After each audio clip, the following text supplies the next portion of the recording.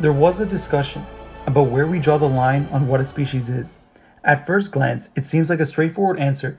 It's when members of the same group interbreed and produce fertile offspring, as the great Thaddeus Davidsky, the creator of the biological species concept, would say. Is it that simple? I wish. You see, dogs, wolves, and dingoes can all interbreed and produce fertile offspring, but they are categorized as different species.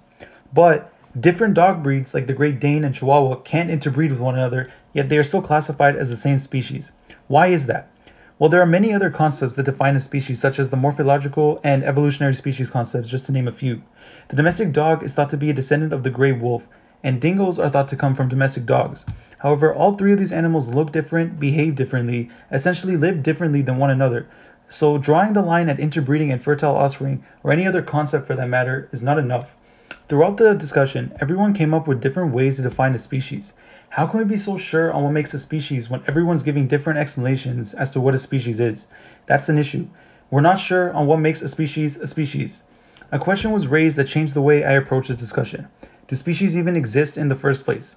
Light bulbs and church bells started going off in my head, and I realized there are so many flaws and exceptions that we highlighted in our discussion. It's probably because species are just a flawed human construct made to help scientists classify and simplify our very confusing world. A world where dogs and wolves can produce fertile offspring, but some different dog breeds can't.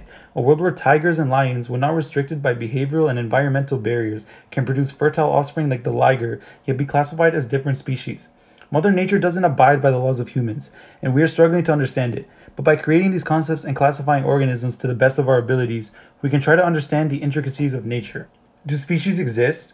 Where do we draw the line on what a species is? There's no sure answer to this. One thing's for sure, we need these concepts and theories to help us simplify and understand nature, or else we'd be lost forever.